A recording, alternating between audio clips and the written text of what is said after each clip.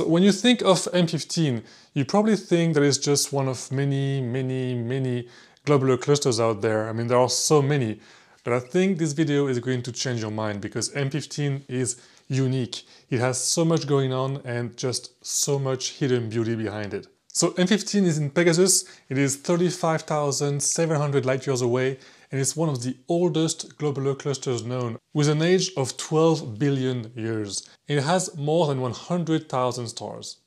So I love taking pictures of globular clusters and open clusters because they are often known to be kind of boring compared to galaxies and nebulae, but I love going deep on them under Bortle 2 skies. So I've done this with, for example, M37, where we can see a nebula inside, as well as M29 a long time ago with my Newtonian telescope, which was also a beautiful cluster. And now I wanted to get M15 and see if there was more than just stars in there. So I started a sequence with just 3 hours in total, just because I didn't really expect much from it. And when processing it, I noticed some very faint IFN. And when I saw the IFN with such a very strange shape, I went online on Astrobin and looked for similar images.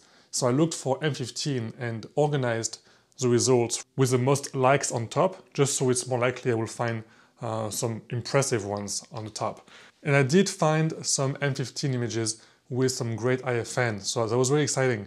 And the next day I was actually cleaning my computer hard drive, and sadly I completely trashed all of my M15 files, which was fine, it was just 3 hours anyway, but those were 30 seconds because 30 seconds is a sweet spot for globular clusters because there's just so many stars compacted.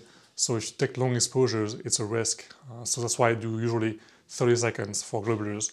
But anyway, when I realized there was so much IFN, I started from scratch and did 5-minute exposures instead. After a few nights, I had 14 hours of integration time on M15, and once stacked, I could see some really good IFN. So IFN is not nebulosity, it's called integrated flux nebula, but it's actually very different than a regular nebula.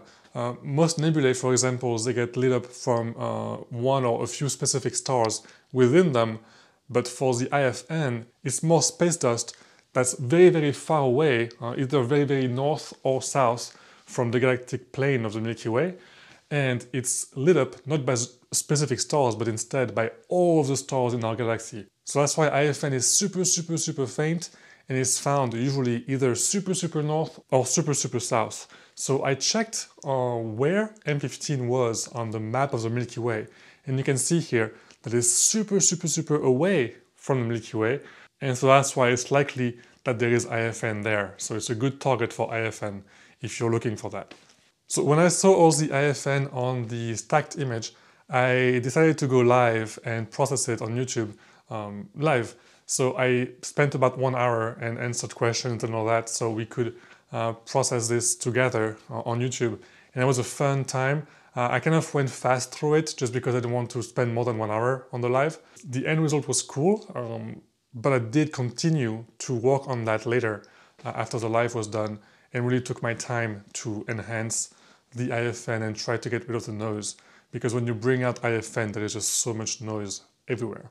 And so you can see here's the final result. So this is M15. You can see all the crazy IFN dust all around, as well as some other things, especially one interesting thing, which is HA gas coming, which seems to be coming from the actual cluster.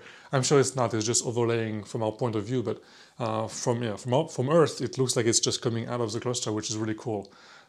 I never found this on any pictures before, so I contacted Marcel Dreschler, who you probably know because he keeps on discovering so much stuff non-stop, and so he checked for me online to see if there was any reference to this HA anywhere, but no, there was none. So I guess I might be the first one who has been able to capture this HA around M15, which is really cool.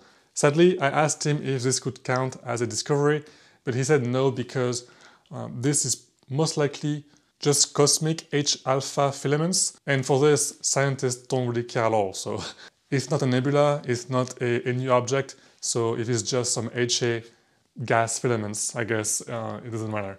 So it's still cool though, it's still somewhat of a discovery, which is very nice. And you might notice also very close to that there is some blue color being reflected on the dust, and I'm guessing this is just a bright blue star that's reflecting light on the IFN or the dust around it. I don't think it counts as any reflection nebula. That would be cool, but I'm guessing it's just some reflected light on just random dust, kind of like you see around the Pleiades, I guess. I don't know. That would be cool though. That would be cool if it was an actual nebula. And the IFN you see here is really, really amazing looking. I love the kind of like the S shape or the L shape. It's so cool. It's like it takes a huge 90-degree turn, which is very strange looking. I love it. There is one more thing that is not visible in the picture, but I will mention it anyway, because we talked about this during the live.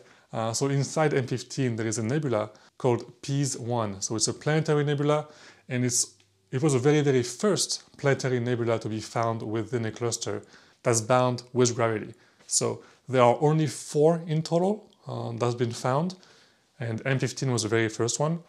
And I think if you have a bigger telescope, you might be able to catch that, so that'd be cool. And you might think that one of those 4 nebulae might be the one in M46, but no, because M46, the nebula is just in our line of sight. It's not directly linked by gravity with the cluster, so that one does not count.